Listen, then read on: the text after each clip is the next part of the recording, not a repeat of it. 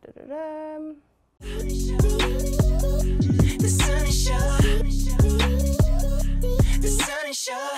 the bright side of branding, business, and being your own boss. Hey boss, it's Sunny Lenarduzzi. Welcome to The Sunny Show for the bright side of branding, business, and being your own boss. And it has been a minute since I've done a tech tutorial, and there's one question that I've been asked so much over the last couple of months. I feel like I'm being forced into doing this tutorial and kind of going back to my roots of doing these tech tutorials. So I'm excited to share this one with you guys. So you guys know that I use live streaming all of the time, especially when I'm launching products or I'm launching courses. I love to use live streaming. And I'm often asked when I do my live streams, how do I make them look so good? Well, there's a little secret and a few tools that I use to live stream from my desktop and make them look perfectly branded for my business. And you can do the same thing in a matter of a few steps. So that's what I'm sharing today. Let's dive into the techie tutorial. Okay, so step number one is to make your graphics. So we are going to do 1920 by 1080. And those are the dimensions that you want to be using for your live stream graphics. So we're going to design in Canva. I use Canva for pretty much all of our design in the business. I love it. You've heard me talk about it before. It's one of my favorite tools. Okay, so what we want to do is say I'm doing a live stream on how to get more YouTube views. And this is a paid Canva account, but you can also do this in a free account.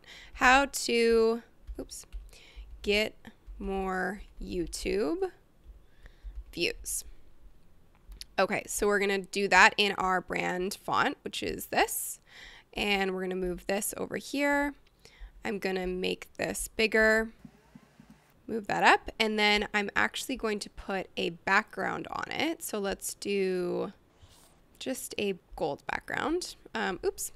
What I meant to do was add elements. And you could add any of these shapes in there. I'm just going to use a square, and we're going to make that square gold. So what I'm going to then do is move this over here, move this like that, and we're going to arrange that so that's in the back and this is in the front. So I will then add another subtext that has my name on it. That way, if people are sharing the live stream, which hopefully they will be, people will know who's hosting it, and it gives you more brand recognition. So let's make that a little bit smaller. And that's going to go right there. Okay, so that is going to be just our graphic for when we go live. Now, what I also want to do is I want to create a cover graphic. So what we want to do here is have something that people can see while they're waiting before you go live. The value of this is that you can go live without actually being on camera before you start your training, so that people can know where the link is and can be there in the waiting room almost before you start your live stream. So for this, I do the background in black usually. What we're going to do is add text, and we're going to say YouTube training starting soon. And one little added tip here that I really like to do to encourage engagement, because the more engagement you get on your live stream, the more reach your live stream is going to get on Facebook Live. So what I like to do is put a question on here as well. So let's make this 88, really big. And then what I'm going to do is add a question. So we're going to say, what is your YouTube channel name? So we will do this guy, and we will do that in, let's say 42, and we'll do that in gold, and we'll say comment below.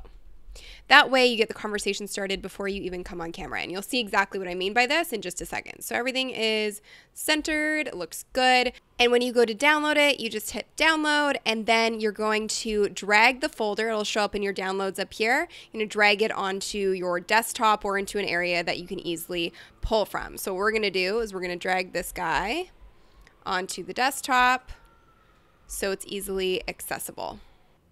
And that is step one of designing your graphics in Canva. So step two is opening up OBS. Hello. Okay, so there's a few things that you definitely want to have here. So I'm actually going to delete this guy so we can start from scratch. So to add in elements to your live stream, you just go down here and press add. So we're going to add something in just a second, but if you guys are a little overwhelmed by what OBS is, it's open broadcast software. This is what I use and a lot of people use to broadcast live on Facebook from their computer. So what you want to do is, first and foremost, we put a link below that we follow every time we go live because it makes the process a lot easier. It's a quick step-by-step of how to do it. But we want to first and foremost, before we go live on Facebook, and remember that link is below if you want to review it every time you go live. But before we actually go live, we need to make sure that the live stream is going to look good. So I'm going to walk you through this. So the first thing that we have here, the first element is actually me on camera. We want that to be visible to the audience when I'm live. So if I turn that off, you can't see me anymore. So that element is there. The next thing is the screen, so I can actually share my screen with the audience while I'm doing a live stream. The last thing I want to add in here is the images. So we're going to do intro, graphic. Okay. So we're going to upload this because this is the graphic that we created in Canva. So it's going to be this guy. So we'll add that in. Okay. And you'll see we're good to go. All right. So this will be the very first thing people see when we go live. So if I take that off, and that's what I do when I go live, I just quickly press the I, and then people will see me and not see that intro graphic. And the next element we want to add in is we'll call it like the title graphic, which will have my name and the title of the training on it. So what we're going to use here is this guy. So we're going to like this. Move that over slightly, and what we're going to do is we're going to move this guy below the video capture device because we want to make sure that people can actually see me.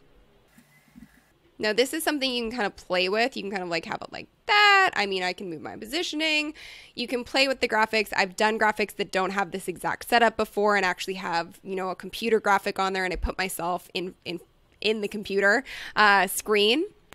So you can do really whatever you like. You can just have it set up like this, so you have the white bars on the top and bottom. Or, like I said, I could just adjust my position and have a full screen of me on camera. You can set it up however you want to suit what you're looking for and just kind of play around with it. So those are the graphics that you need. So when you start your live stream, this is what people will see. Obviously that red thing will be gone. And then when you take that off, hi, here we are. Let's start the live training. So that is step number 2 of setting up OBS to be branded. So when you go live on Facebook, it looks good and it looks like your brand colors. Okay, step number 3 is actually going live. We're going to go live on my Facebook page. I'm going to show you the setup to go live on a Facebook page. There's also a way to go live in a group using this method. And like I said, this link is below this video because it's a great resource. So kudos to iag.me on creating a great guide for going live, no matter if it's a Facebook page or a group. But what we're going to do first and foremost is we're going to go live on a page. So this is how to do it. So what you're going to do is go to your page. This is my page, facebook.com/SunnyLeonardUzi. And I have gone into the publishing tools, then videos, and I want to hit go live. So this is really, really important. This link right here, the stream key, we're going to need that in just a second. So what we're going to do is go next. And you can post your title of your video. So we'll say YouTube training. Oops. Put any links that you want to have in there. And then the video title, we'll just call it the same thing. Training. Oops. And then any tag. So we'll say YouTube, video marketing. That's good. Social media. And what we're going to do is we're going to make sure that we put this stream key now. So now we connect the two. So we've gone on the Facebook page. We've set everything up. Now what we need to do is go to settings in OBS, go to stream, and then you're going to copy and, well, not copy, you're going to paste the stream key that you just copied from Facebook right here. So we've done that. And then we go start streaming. This does not mean that you're actually live on Facebook yet. This is before you actually go live, so you can just see what it's going to look like. So we're going to go start streaming. And then we go back here, and in just a second, it'll pick up and show us that it's actually working. So now you can see what it's going to look like. So we don't want that to be the opening. So what we want to do is change it to this, and you'll see it change in just a second. There's about a, 10-second lag here. So just keep that in mind when you are going live. So there you go. So that's what people are going to see. And then all you do is hit go live, and you are live on your Facebook page. And my other tip for this is when you are going to go live using this method, I do recommend having your phone or another computer set up so you can actually monitor comments while you're going live, and also be adjusting your graphics or showing your screen on one computer and doing the comments on the other computer. So there you go. That's how you go live on Facebook using your computer and making it look branded. So now you know how to make your live streams look amazing, and there's actually a link that I always refer to when I'm about to go live, and it's a recap of everything that I've just told you guys. So you can grab that below this video. It's a great article just with all the steps you need to know, if this wasn't clear enough for you, but it should be.